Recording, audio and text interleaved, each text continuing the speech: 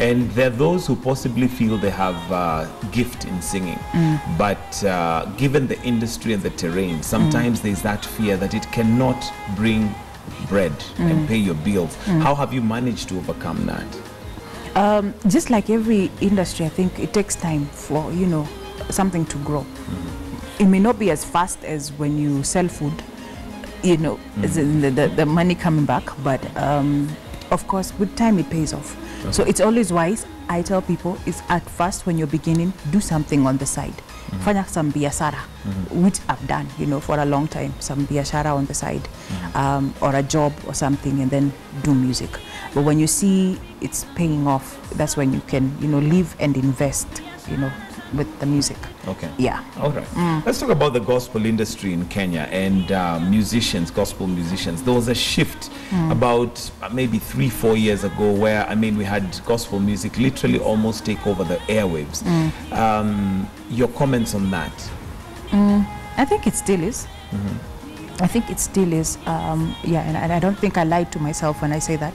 I think even in clubs they play gospel. A lot. Know? Yeah. I don't go to clubs. I was just about to ask you, how did you know how that? Did I know? I've been told. And then, of course, when you're passing by town, you hear songs being played, and you know that is not secular, it's gospel. So I think it's still the same thing, and I thank God for that. I attribute a lot of that success to some of the people that have labored. I think things like Groove Award have helped, you know, stiffen the competition. Competition is good when it's healthy. So I think things like Groove have helped. People like K Crew, you know, some of the people that have been there for the last more than 10 years. Yeah. Okay. And you've mentioned going to clubs and all that. We've had gospel artists who've been caught in clubs, and of course the reason is, I mean, we're here to minister. Your take on that? I won't be quick to judge, and I won't be it's not a safe place. It's not a good place, you know, because I saw some, you know, where entry is a beer, 2 beers, you know, entry to the club. Well, sometimes, you know, you're thinking you're going to minister to people. And also myself, I found myself in places whereby, you know, it's an end of year party, and I've been called to sing, and, you know, everybody is drinking, you know, that sort of thing. But what do I say? I think you need God's leading to do that.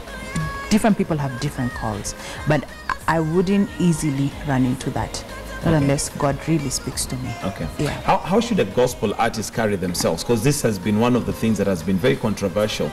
When you look at the singer versus the lifestyle, should there be a correlation between the two? You know, I think gospel is about Jesus, and so our example is Jesus. So if you're singing gospel, if you are gospel, then you ought to be like Jesus. You know, Jesus was perfect. But of course, are you saying we should be perfect? We work towards it. We press towards that. And so ushuhuda, you know, I was brought up in hizi kanisa za kiroho. Ushuhuda ni muhimu pia. Uchunge ushuhuda.